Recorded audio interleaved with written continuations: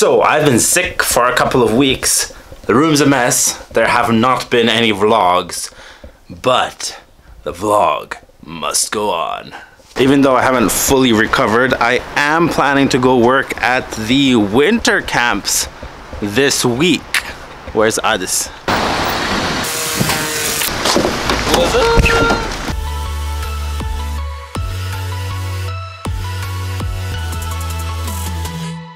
Hey you, my name is Alen. Welcome to the weekly Wednesday vlog. In an effort to not look like a caveman for said camps, thanks to Adis, we have this collab thing that we're gonna do. I get a haircut and beard thingies, and in exchange we make this vlog and shoot some awesome product pics. Oh, and I forgot to mention, it's the best barbershop in town, Alen's Barbershop. Just ruined my shot. Wait, Alen's Barbershop.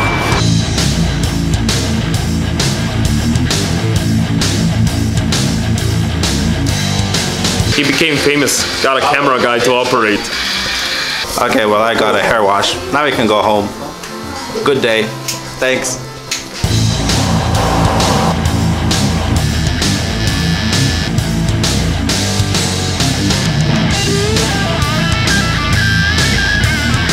Yeah, look, I have a winter hat. I don't have to do anything. Just go out like this. Looking good, man.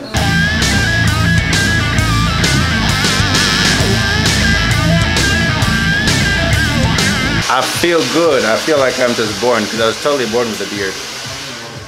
I wish I could tell you actually look good, but... Some friend you are.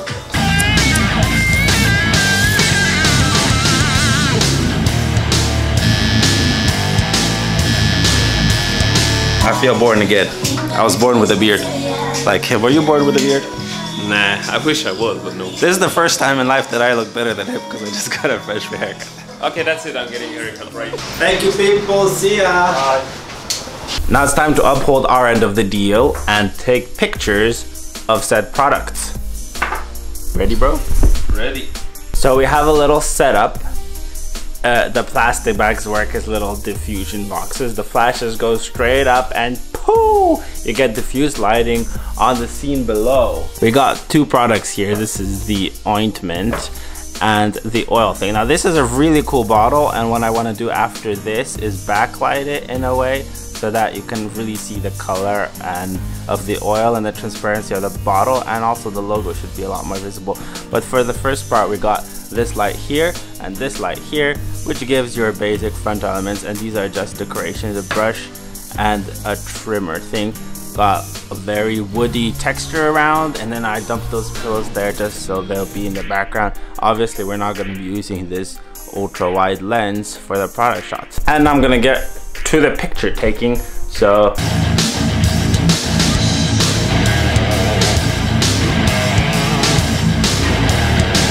just as a tiny little side note, Adis did like most of that amazing B-roll footage, so thank you, bro. So this is when you have your pro assistant creating barn doors for your flash gun so that you get light on your product but not in your camera lens.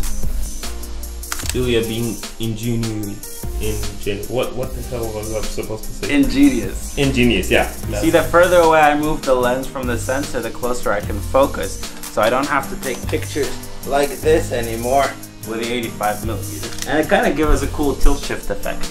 I'll show you some pics like click, click, click, click, click, click, click.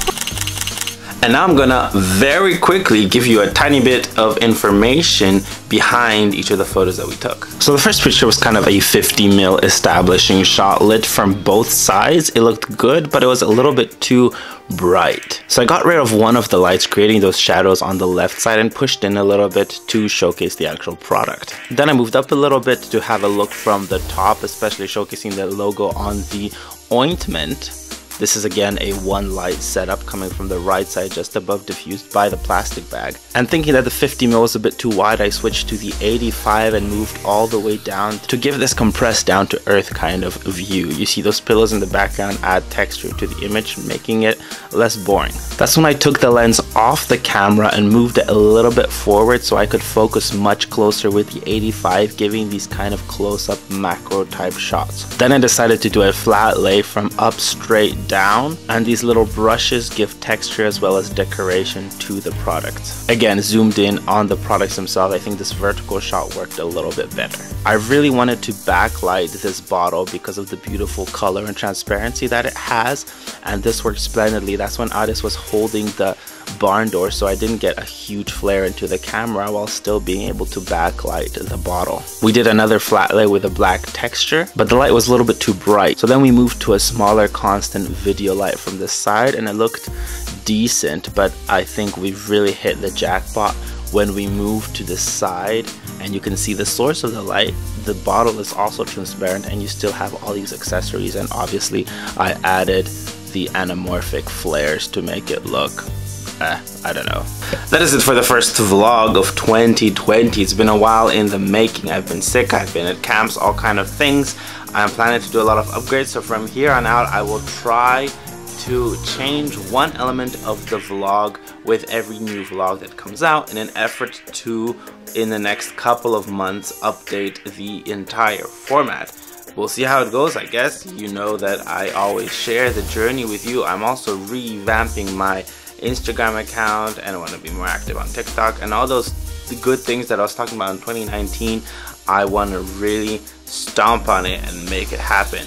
As always, thank you guys so much for watching, and I'm going to see you guys next week. I hit my camera with the door.